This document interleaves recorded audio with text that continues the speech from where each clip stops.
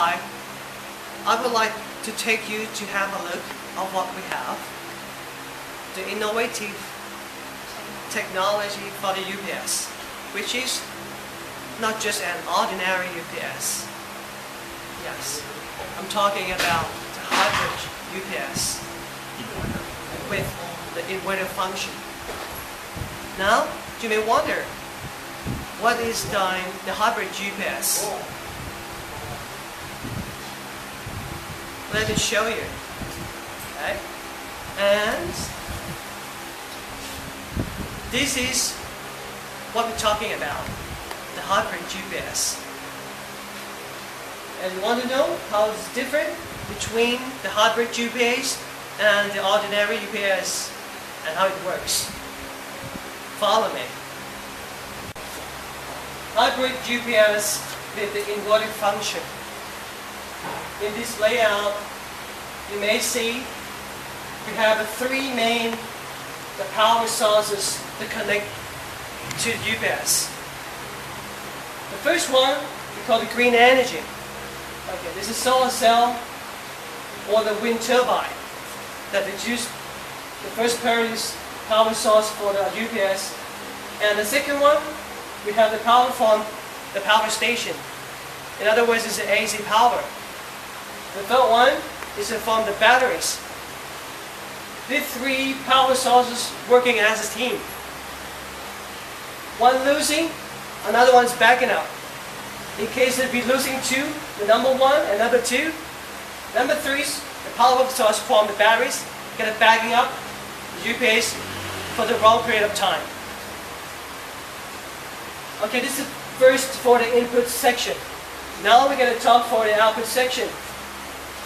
The working as the inverter on the low frequency. Okay, and then this can give you a pure sine wave as a full bridge. Okay, that why this kind of support for a different load that you connect to the UPS. The first one you may see this connect to the computer. It's okay with any communication equipment. The second one is lighting. Third one is you can see the AC. There's like air condition, or fan, or the AC motor. Okay.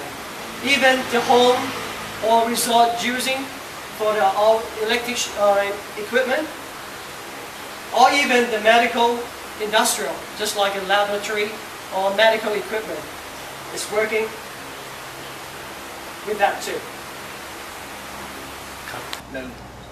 Okay, now I'm going to show you for the actual solar cell panel. That is first priority power source for our UPS. That is the actual solar cell panel.